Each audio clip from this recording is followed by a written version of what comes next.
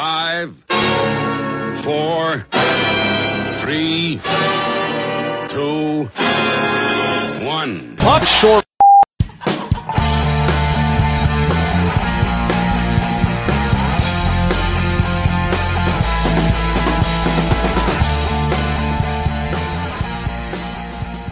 Hello everybody and welcome to a brand new episode of the One Puck Short podcast, episode number 87.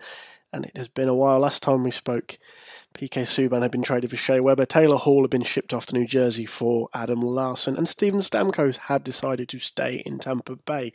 So yes, it's been a while. If you've forgotten who I am your host Rob McGregor. It's easy to forget. I sometimes forget who I am, so you are forgiven. Edmonton, as I said, involved in the last episode of the One Puck Short podcast. They haven't stopped making news since then either. Nail Yakupov's long, drawn-out departure from Alberta finally came to a close in the last few days. He's traded to St. Louis Blues for the equivalent of some used pucks and a roll of sock tape. Now, the third that the Blues gave up may turn into a second if Nail Yakupov scores 20 goals for St. Louis this season. So I think the Edmonton Oilers will get a second out of this deal because I do believe he will score 20 goals for the Blues. I think a fresh start is going to be good for him, as a few people have alluded to.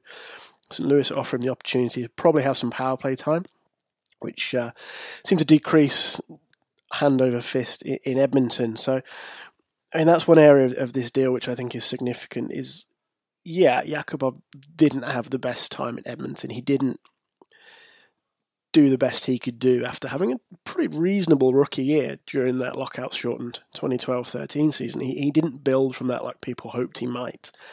And that was rough. I think he took a lot of hits from the media, from fans, from coaches, from all sorts of people. And then there were people saying, he's too small, he's this, he's that. I mean, he's like the same size, he was like the same height as Crosby and the same weight as Patrick Kane or whatever. It's just real shitty little things that were just used to barb at the guy. And as I said, he didn't help himself at times. He didn't put up the numbers that maybe you would hope, even in the situations he was in.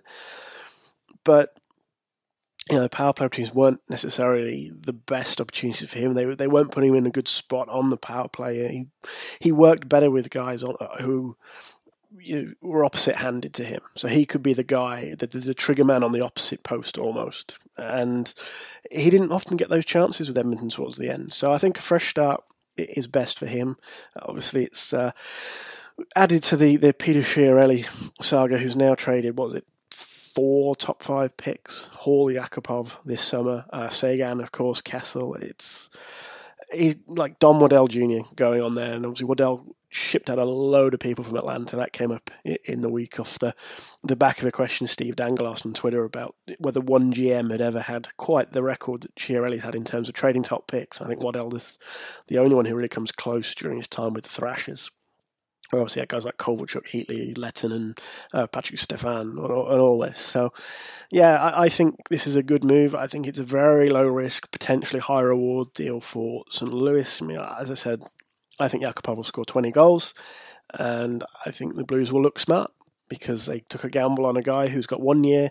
$2.5 million on his contract, and I think he's going to pot them 20 goals this year. So if he gives him 20 goals and 40 points, that's a pretty good deal for a guy on $2.5 million who's cost you, it'll be a second by then, and what is basically an ECHL player. So happy days there. I'm still not quite convinced, as others aren't, by the Hall trade. You got to give a little to get a little, and all that jazz. But I don't know. Was that really the market? Was that really the best they could do? Don't get me wrong. Larsson's a good NHL D man. I think he had a slow start to his NHL career, but he started to find his feet a bit more lately, and I think he is a good NHL D-man. And he's signed and sealed until 2021. He's only 23, all this time on his side and all this stuff. And the pressure is going to be crazy on him because he's now the guy they gave up their best player for, really, bar McDavid. And obviously, when McDavid came in last year, that changed the dynamic a little bit, which is what made Hall expendable in more ways than one. Obviously, they talked about that change of culture in the Oilers dressing room, wanting to make it McDavid's team, yada yada. So, I think that's going to put pressure on Larson, though. I think there's going to be expectation there. And the other strange thing they did in the wake of the Yakupov trade was signing Chris Russell, which has split a lot of people. 1 year, $3.1 million. And, if he was the sixth D-man on my team, I wouldn't mind having Chris Russell. I could maybe stretch to fifth, depending on who the top four was.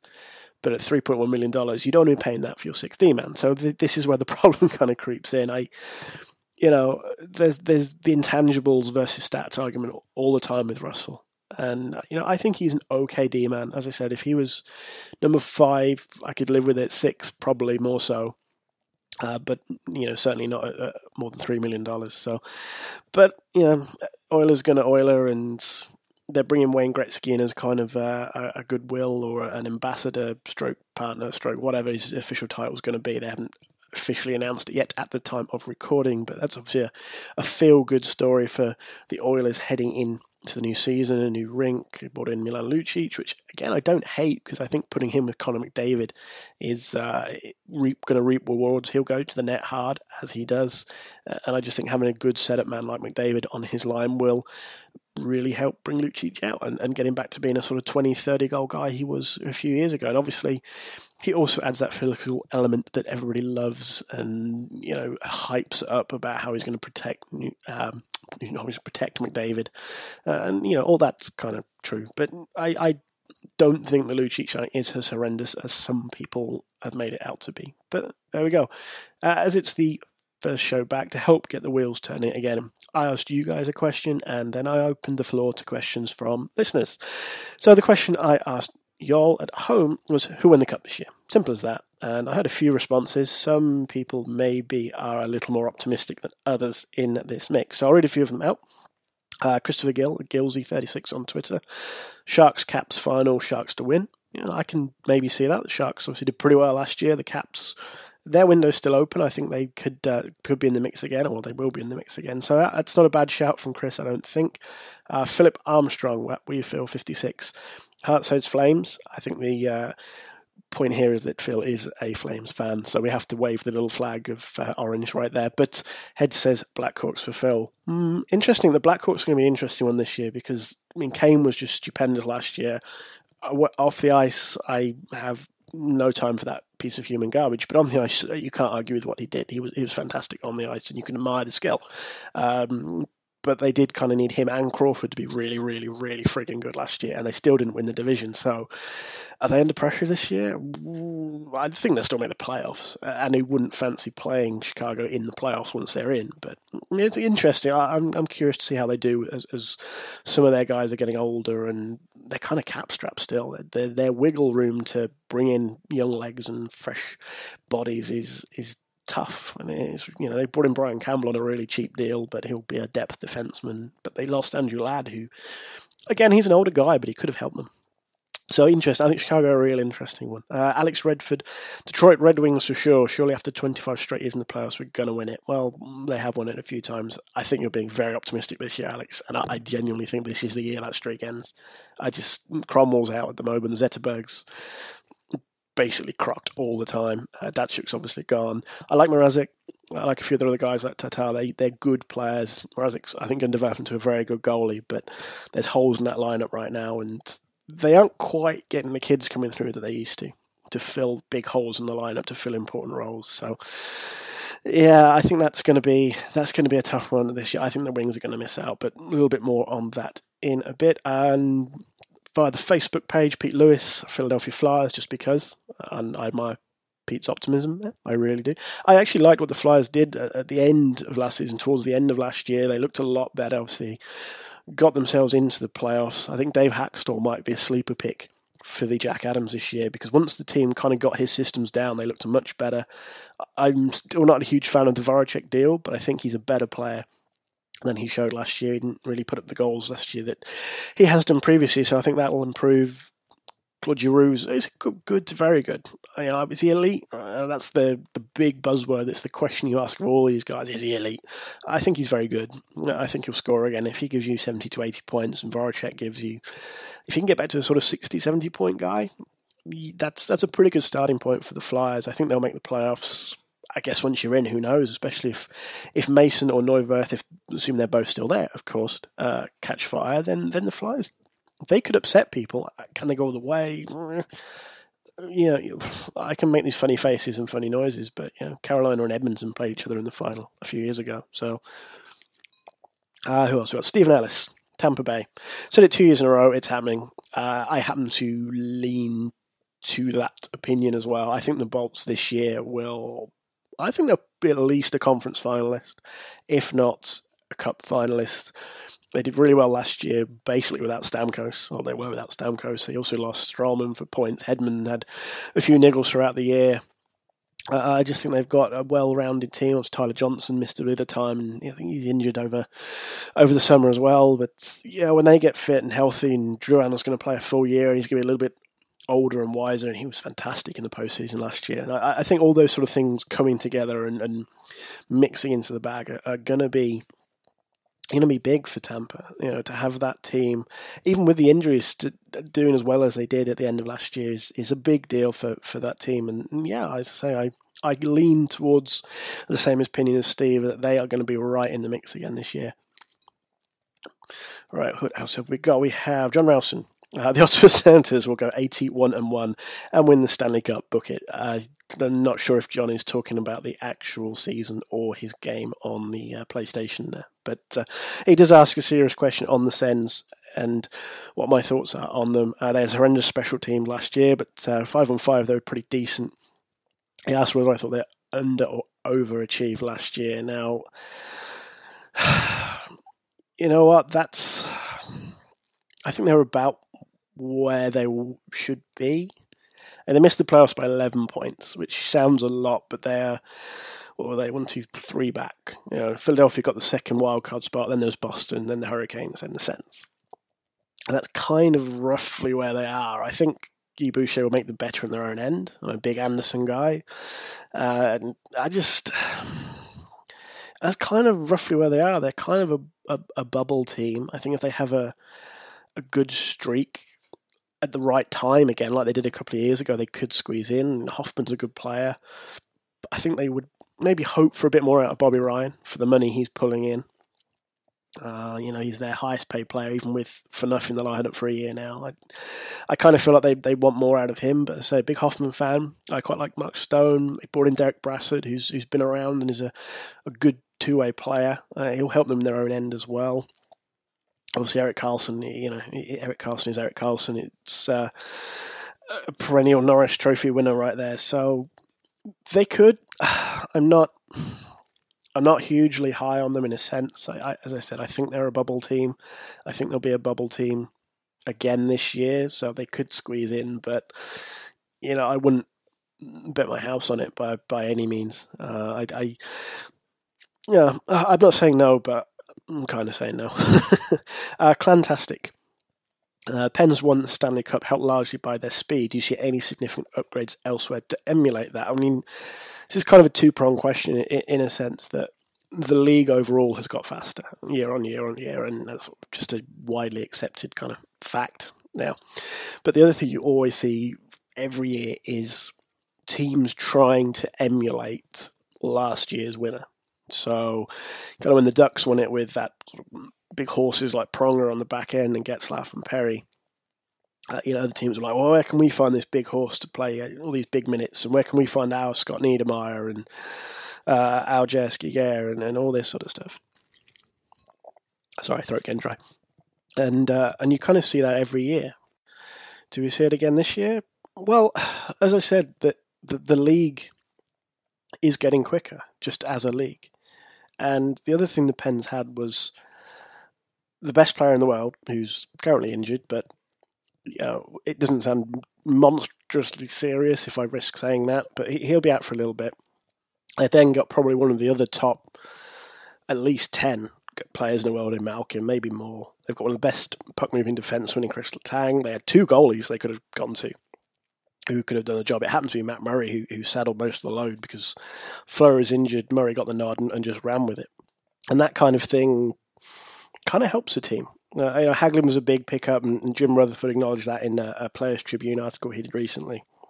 And obviously that reflects to the speed Clantastic was referring to there. But it's every team is kind of getting quicker. So they're all trying to emulate that anyway before the Pens had even won the Cup. And it's not just that. You look at teams like Colorado with all the speed they've got through guys like Duchesne and McKinnon, but there's components they are very clearly missing. So yes, in a sense that I can see it being emulated, partly because that's the way the league is going, partly because every team tries to emulate last year's team, or a lot of teams try and emulate last year's winner, and as kind of habit almost. And sometimes you just wish teams would find their own identity and kind of like the Los Angeles Kings have done. They've found who they are. They play a certain way under Sutter, and they've had success doing it. And guys like Le Cavalier, they got a little bit more out of last year than maybe we'd seen in the previous few seasons, just because that system suited him better. That there wasn't the need to be whip it fast, and he could play and fit into that system much more easily. So. A question from Philip Armstrong. I mentioned Phil earlier in his hopes the Flames would win the Cup. Again, a Flames question. How much of a wizard is Brad Treliving for getting Gaudreau signed to that contract? Johnny Gaudreau, 6 years, $40.5 million contract. Cap hit $6.75 million. In terms of people on similar money or similar cap hits, I think Anze Kopitar is the only one who can really be called equal to or better, or maybe better than Johnny Hockey, as they call him. It's a very good deal for Calgary. I don't think there's any question there. That's a cracking deal.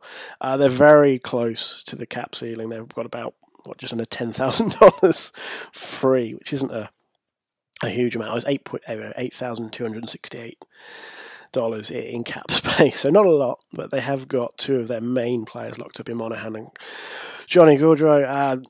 Troy Brower deal may be looking a little bit ropey because of that lack of cap space, but just in general terms, it's a good team. They had a good team for the last couple of years. They obviously struggled between the pipes last year in a very tough division, in a very tough conference. But Matt Tkachuk's going to get a look. Sam Bennett is starting to develop nicely. The back end's looking pretty solid with Giordano, Hamilton, and TJ Brody back there.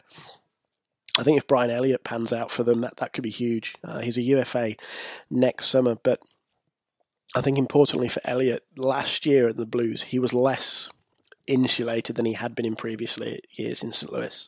And I think that was important because that was always the knock against him, was that he's insulated by the St. Louis defense. It was like a perfect mix of goaltender and blue line just working nicely in harmony. They did what they needed to do and he mopped up the rest, and it worked so nicely. But he was never kind of the guy there, and Jake Allen was always on the horizon. Obviously Allen's going to be their number one this year, and that's almost the long-awaited ascension for him. But Elliott's got a chance here to show that, he has matured, he's learnt a lot, he's more consistent than maybe he was in Ottawa and then Colorado. And it's big for them, I think. Even if he is around league average, that Flames team is better, because that's what they needed last year, was somebody to give them something around league average to make them more competitive. And in the end, they missed out on the wildcard spot by 10 points. They had 77 points to Minnesota's 87. And, it's not necessarily a fair reflection of the way the Flames played when you say, well, there's only two teams worse than them in the West. Like, well, yeah, but they couldn't buy a save for love of the money. And that hurt them. That really hurt them. They scored 231 goals, which is pretty good. I mean, you're looking at just the West, only San Jose scored more goals than the Flames. Dallas and Chicago as well. I haven't expanded my screen far enough, but that's still a pretty good going. The fourth highest scoring team in the West. And, Dallas are just freaks when it comes to offense. See, San Jose had a great year, and, they were only a couple of goals behind Chicago. And that's with the aforementioned Patrick Kane super season, which he had on the ice. So, do they get back in? They might. That kind of is a question we'll come to in a minute. But that's a great deal. I've kind of spurred off a tangent. That's a great deal in answer to Phil's question. To get a young man like that locked up for the long term. And, as I said, they've got several of these guys locked up for a number of years now. Gaudreau is 23 and he's locked up to 2022. Monahan's 22 years old and he's locked up to 2023. Hamilton's locked up to 2021. Giordano's a bit older, 33 now, but he is tied up until 2022. and Brody's locked up till 2020. So that's a pretty good core to have tied up for the longer term. Frolik and Brower also under contract till 2020. I assume Elliott probably will be as well in the near future. So they're kind of backing their guys. And I think one signing that could be huge for them, maybe it'll only be for 1 year. It's only a 1 year contract, but Chris Versteeg, $950,000. Now, he's slated to play on the first line with Monahan and Gaudreau during the season opener. But even if he ends up dropping down to the third line, this is a player who can score you 30 points. If he's a 30-point scorer on the third line for less than $1 million, that ain't bad going. That's a pretty good deal right there. And he had a PTO with the Oilers. He turned them down to sign with the Flames. And I think that's going to be a beneficial relationship for both teams. I think Brad Treliving deserves a golf clap for getting Chris Versteeg in for that dollar value, say, just for a year. And, if it really works out, they can talk extension maybe. But he seems to be a guy who kind of bounces from team to team to team. He is almost the new Lee Stempniak, I think, or the next Lee Stempniak, or Lee Stempniak's cousin at the very least. So, Craig Jones has got 2 questions. So we'll start with the first one. Top rookie point scorer. He's gone for Patrick Lane. I know a lot of people will go for Austin Matthews. It's obvious to see why, and they're both worthy choices. I'm going to go slightly off the board and say, depending on things pan out in Alberta, I think Jesse Puljujarvi could be a dark horse for this. He fell down the draft board a little bit. At one point, he was the guy pushing Austin Matthews for first. Then he dropped into second. Then he was overtaken by Patrick Lane, partly because Puljujarvi got injured. And then he sort of dropped past Columbus as well, bizarrely. But the Oilers got him. And depending on how they want to line this up, and this is the caveat to this pick, is depends how the Oilers line up, because Lucic McDavid is basically left wing centre. Then who plays right wing? Well, you'd probably say Eberle, but if they want to spread out the experience with the young guys, with the the various talents, maybe play Eberle with Draisaitl or Nugent Hopkins, there's a space next to McDavid and Lucic. And if you put Jesse Puljujarvi in there, boom, goals, bonza, great. I'm expecting certain things to happen for that to occur, whether they need to have a line jiggle or somebody gets injured, or as it just doesn't work with Eberle, who seems to be the consensus pick to play on that right wing right now. I think they should give Puljujarvi a look. He's had a really good preseason, and he's a pretty good player. It's simple as that. He was in the conversation to go first overall for a very good reason. And had he not got injured, he may have gone second still. Lane had a great finish to the year and garnered all the headlines. Puljujarvi didn't have because of problems with his health, and so he dropped down the board. I think the Oilers have got a steal there in the end. They still ain't got no defense, but or not sufficiently good defense, should I say? Because they have a better defense than they did a few years ago. But he's a good player. You put him with someone like Connor McDavid and Lucic, who it's a cliche, and people may scoff at it and call it an intangible, whatever. But having a guy like Lucic running around, even on the forecheck, makes things happen sometimes.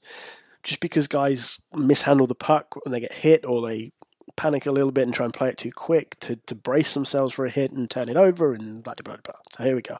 So yeah, I'm going to go off board and say Jesse Puljujarvi for the top rookie point scorer, and by extension of that, probably the Calder Trophy. Craig's second question, who makes the playoffs who didn't last year? Now, he's picked Boston, New Jersey and Winnipeg to replace Detroit, Philadelphia and Minnesota in the playoffs this year. I had a little think about this one before we went on air, and this is tough. This is a tough question to answer. I feel like Detroit will drop out of the Atlantic, as I've already said, Boston. I think the Bruins will jump back into that spot. So they'll jump into that third spot behind Florida and Tampa Bay, who I think, again, will be battling it out for the division title. Anyone else?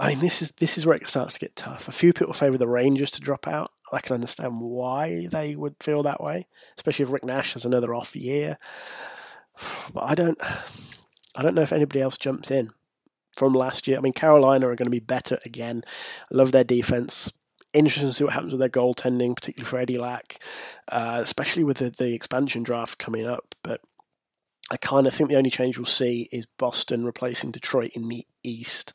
Though I do think a couple of teams like Carolina will push. I think Montreal will obviously be a lot closer just for having Carey Price back. But I don't know if they're a playoff team again. Might be, possibly. But I could easily make an argument that Montreal will replace Detroit and Boston will miss out again. Easily make that argument. But I happen to think it'll be Boston replacing Detroit. And, Montreal will finish, say, 9th in the conference. I think they'll come close. And obviously after last year's complete meltdown. But that's how I see the East shaking out. In the West, again, this is so tough. I kind of want to lean towards the idea it would be the same 8 teams. And that's terribly, terribly boring. But do Dallas or the Blues or the Blackhawks miss out in the Central? I don't think so. I mean, as I mentioned, I think Chicago may take a step back, but I don't think they missed the cut at all. And then you've got Anaheim, Los Angeles, and San Jose. I know a few people are down on Anaheim. I can understand why on this front. And I think a lot of it depends on how well John Gibson does, because there's not really a safety net there now for him. And maybe there was before with Anderson and Khudobin. It's all on Gibson now, and he hasn't really developed much as a goaltender since he broke into the league. He's got a lot of natural skill, but he hasn't really, kind of improved on any of the weaker areas, or just developed his game. He's still very much the same goaltender we saw break into that Ducks team. So that's a big question mark, I think. I know people are looking behind the bench, and no more Boudreau there. We've got Carlisle now, and I'm not as down on Carlisle as some are. I'm interested to see how that works out. I think maybe as a couple of guys like Getzlaf get older as well, I think not having guys like Lindholm sign is going to be a distraction early in the year, but I still feel like that gets done probably with a trade in there somewhere to accommodate Lindholm and Racco under the cap. Cam Fowler's the one, fine. I would like to see Cam Fowler flourish somewhere. I think he's been a bit mercurial at times, but he has shown ability, so yeah. But yeah, I still think the Ducks make it. I think there's enough there for them to make the playoffs again this year. And the wildcard spots, Nashville and Minnesota last year. I mean, the Preds, goaltending is the question mark again for them, but the rest of that team is so good. So good right now. This is their window. I hope they kind of see it in a sense, because if Rinne has another bad year, they need to make a decision there. And I know he's a cult hero in Tennessee, but that's the one area they really need to look at. And if by November, December, he's really not bringing it, they maybe have to have a think. And there's not a huge amount of goalie trades possible. Ben Bishop is maybe available, depending on how Vasilevsky does. And Fleury or Murray, probably Fleury out of Pittsburgh. I don't think they're going to want to give up Matt Murray at the age he is at. But again, I don't know if they want to give up on him at all. And just to deviate slightly, I know people look at the expansion draft as the big boogeyman on the horizon there, but when do teams have to qualify restricted free agents by? Because if, having claimed Mike Condon on waivers this week, if Pittsburgh protect Fleury, they don't qualify Murray before the draft. So by, was it June 17th, I think off the top of my head, but they extend Mike Condon for 1 year. Condon can be the guy they make available in the draft. So they fulfill their requirement to have one goaltender in the draft. Murray hasn't been qualified, so he's not eligible. Fleury has been protected, and draft goes all announced on, was it 21st of June, I think the announcement is. And then on the 22nd of June, they qualify Murray. I'm trying to find confirmation that they can or can't do that. I mean, last year, the last day restricted free agents could be qualified on was June 27th. And in years past, it's been 28th, 26th, 30th, blah, blah, blah. So what's stopping some teams doing that? What's stopping Boston doing that with Malcolm Subban? Nothing as far as I can tell. But yeah, I think Nashville will make that. And Minnesota, I think, will be better under Bruce Boudreau. I think having Eric Stahl in there on a pretty friendly deal, really. He's coming off a bad year, but he's an experienced guy. And I think having that extra center will make a difference to them. He's maybe not the marquee number one center they maybe wanted, but Eric Stahl with a point to prove. 3 years, $10.5 million is a big step down in pay for him. He's only 31. He's got a lot of miles on the clock, but he's only 31. I say he's got a point to prove. So that could be a very shrewd signing for the Wild. If Zach Parise's back is okay, that's big for them as well. The defense is pretty darn good. Suda, Spurgeon, Brodeen, Dumba, Scandella. As I said, Devin Dubnik's proven to be a pretty reliable netminder for them. So I kind of feel like they're good enough to make it again. Maybe not good enough to win anything, but I still think they're good enough to make the cut. I think Arizona, Colorado, Calgary, and Winnipeg are all going to be very fun to follow this year, though. And they'll all be there or thereabouts. And all you need is one of these teams to slip. As I said, I think the same 8 will make it, but for the last few years, the West has been so competitive, and it's kind of spread out a little bit at the end last year. I mean, Minnesota had a 5-point gap on Colorado for the last wildcard spot in the end, but that was quite a late sort of pull away, I suppose, for the Wild. I think it's going to be the same. There's going to be teams that are hanging about right to the end, or very near to the end. And I think there'll be more than one team pushing near to the end as well. And it's going to be fun. I mean, some of these teams have got just such young talent that makes them a lot of fun to watch. We'll see. The Angry Budgie. Team most likely to surprise or upset the establishment. I mentioned them briefly earlier on. I think Carolina will continue to improve. Their blue line is, I think, underrated by a lot of people who don't really pay a lot of attention to the Hurricanes, which, sorry for Canes fans, kind of understandable in a sense. They're not a big, glamorous team, but they've quietly assembled a very good blue line. They've got some good young forwards like Victor Rask. Skinner can still do a job. Jordan Stahl's no mug still. He's maybe on more money than his points outputs possibly deserve, but he's still a good player for that team. And, Aho coming in as well, potentially. I think they could do very well this year, and I think they're one to look out for, certainly moving into the season. I also had one question come in via email from Mr. Bednard. I'm curious, what is the ceiling for the Buffalo Sabres for this season? Like a few others, I think they'll get better. I think they will move close to the playoffs, but I don't think they will make the playoffs. I think it's a big year for... Sorry, my cat's decided to try and climb on a load of boxes. I think it's a big year for guys like Robin Lehner,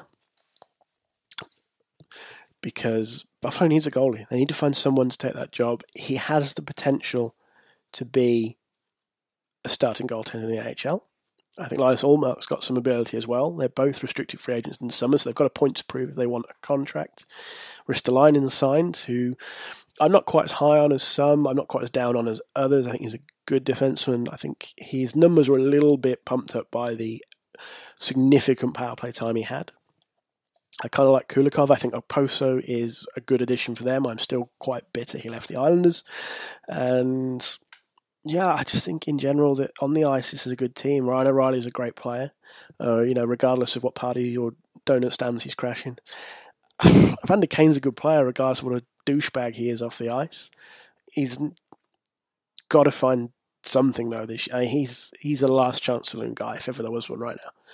Yeah, he's got the skills. He can be a 30-goal scorer, but man, it's just a dick too often. And if he gets it going, great. I mean, the possibly the early caveat for them right now is that Jack Eichel got hurt in training today, and at this time, as I'm talking to you on this Wednesday, we don't know how severe it is. It's an ankle injury, apparently. He yelled out in pain as he went down.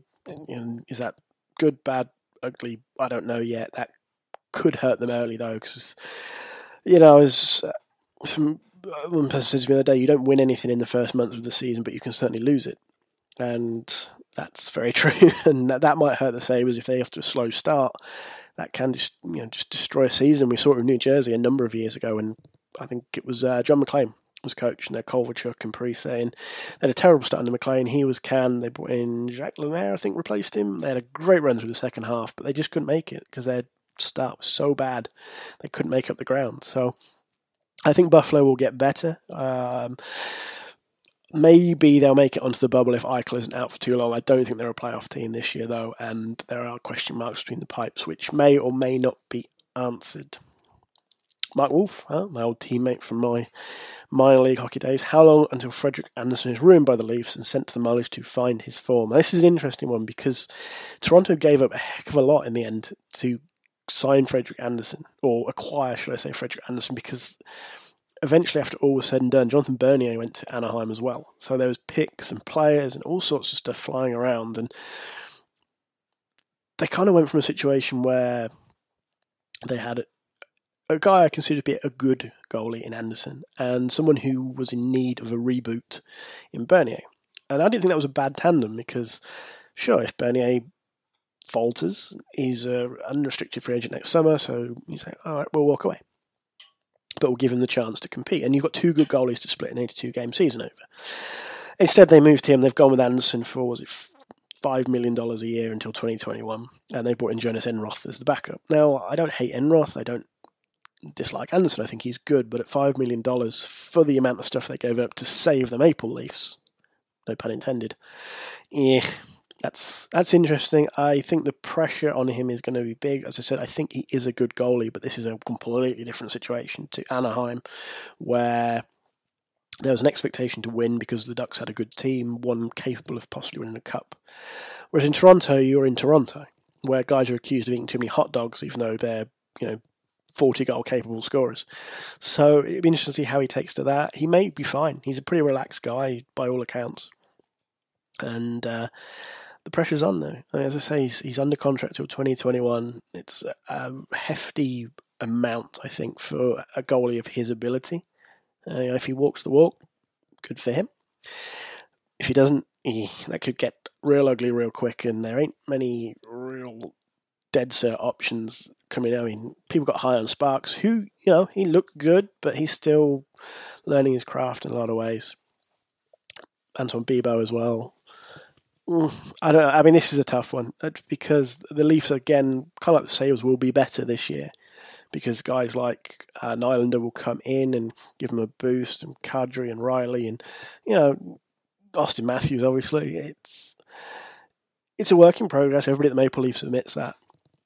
And it depends how patient. I think part of this, actually, it depends how patient people are willing to be. I think there was a lot of patience around the team last year because they felt like the rebuild was really properly being sorted out, done, whatever.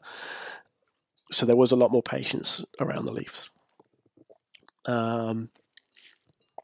But as I say, they've given up a lot to get Anderson, and that's a big gamble, really. So just one little thing I wanted to touch on before I go. Blue Jackets captain Nick Foligno donated $1 million to two hospitals that helped treat his daughter when she had heart condition. It's going to be split between hospitals in the Columbus area, $500,000 each. I thought that was a great thing to do. We talk about, I've mentioned two douchebags in Kane and Kane, so I thought I'd better finish on a positive note with that little bit of news. Just before I go then, a little bit of housekeeping. Thank you very much for joining me again this week. As always, you can find me on Twitter at RobMcGregor35. Find us on Facebook, facebook.com/onepuckshort. You can email onepuckshort@gmail.com, and of course you can find the blog onepuckshort.wordpress.com. Thank you very much again for joining me, and I'll speak to you all again very soon.